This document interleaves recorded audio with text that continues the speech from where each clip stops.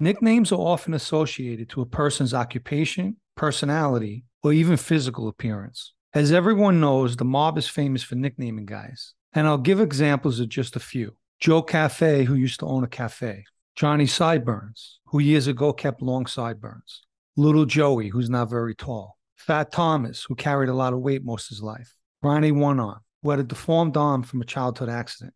Uncle Festa, no explanation needed. Sammy the Bull, who said neighborhood guys named him for fighting like a bull. Mikey the Boxer, named by Blaze Carrazzo for his fighting in the Golden Gloves. Georgie Goggles, for his large glasses. Louie and Charlie Jet, for jet towing. Chin Gigante, who most people think came from his boxing days, but actually derived from the Italian version of Vincenzo, which is Cenzino. Ralphie the Undertaker, whose family owns Balsamo Funeral Home in the Bronx. Matty the Horse, named for his horse-like strength. Sally Bread, who has a bread company. Spanky, who resembles the character from the Little Rascals. Carmine the Snake, for double-crossing the Gallo Crew.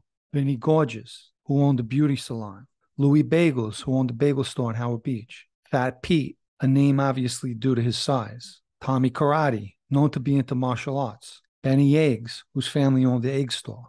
Sal the Golfer, who enjoyed playing golf. Georgie Neck, who had a large neck. Big Paul, who was tall but also called Nazabik for his large nose. Lucifer, named by his inner circle. Tough Tony, who in his younger years was very tough. Joe Bananas, a takeoff of his name, whose family was often referred to as the Bananas. Gas Pipe, who earned a nickname from his father, who would use a pipe on guys. Pee-Pee Brain, a name given to him by his brother. And the one nickname most people never heard of belongs to the former Lucchese underboss Joe DiNapoli. We called him Navy. And no, he wasn't in the military. One day, Joe Perna was talking to him and noticed that Joe had the word Navy written under one shoe.